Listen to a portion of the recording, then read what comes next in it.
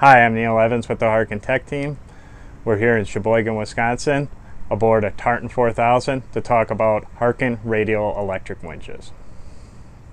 One thing we hear repeatedly at boat shows like the Annapolis Boat Show is that powered winches are life-changing. Most people start off with no powered winches or one powered winch, as in the case with this boat. In this case, the owner has chosen to upgrade his primaries and his secondary winches to electrical winches. Let's talk about some of the reasons people want to electrify winches. It could be something as simple as you bought the boat and your crew has moved off to college and now you're sailing short-handed and you want to simplify your things. It could be that you're getting older in age and you want to stay in your boat as long as possible, and this is a way to simplify that and make that possible. It could be a young family with young kids and they want to simplify and make things safer and more convenient for everybody to enjoy sailing. With Harken Radial electric winches, there's no such thing as too much boat. The upgrades are simple to do. The hardest part is generally pulling the wire. What most people fail to realize is the Harken manual radial winches were designed from the start to be upgradable to electrics. So electrifying a Harken radial winch isn't all that complicated. It just requires some time and some patience and some basic understanding.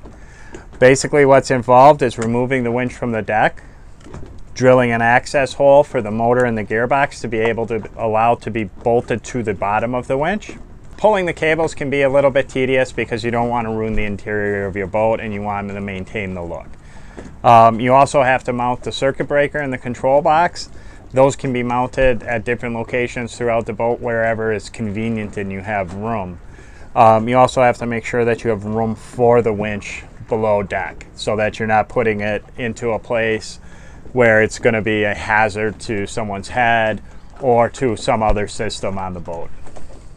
To help with finding room for the motor and the gearbox below, there are two options. There's both the vertical motor where it runs straight down, and there's a horizontal mounted motor which saves you room down but takes up room in the length. This boat went with horizontal motors as there's room inside this combing wall for the horizontal motors and you don't lose much vertical room below then. Let's focus on the Harken digital switches here for one moment. They're designed to be simple to install, from the fact you only have to drill one hole in the deck to feed the wires through, to the fact they come with a watertight gasket from the factory on them. They're designed to plug directly into the Harken control box that comes with the radial winch. They come in different configurations, from as this model with the 1 and the 2 to arrowed versions as well. They also can be lit at night so that they're easy to sail with in the evening. So let's just run through the scenario of a tack here. What's really nice about this setup too is when this owner was doing the upgrade, he installed the buttons at the helm station, which you can install buttons wherever you want in the boat. In this case, this makes a lot of sense. So if we were tacking over, we would use the first speed to get the sheet in as fast as we could through the tack. Once we start to harden up, switch to the lower gear, more power, and we finish the trim through the tack. So one of the scenarios we hear all the time when people are talking about electrifying their winches is that they plan on sailing short-handed or cruising short-handed. Well, in this scenario and with this type of upgrade where they put the buttons at the helm, this makes this real easy. You know, if I was to push the helm over, the other person could be on the other side of the boat breaking the jib and the main loose, and then I would just simply have to push a button over here to harden them up as we finish through the tack. One thing that's real nice too about the Harken electric radial winches is that, say you're racing and you're not allowed to use your electric functions, the handle just simply plugs into the top and now you're back to a standard manual radial winch. Also, one nice feature about that is with the electric 2-speed radial winches is once the handle is in top, it disengages the motor.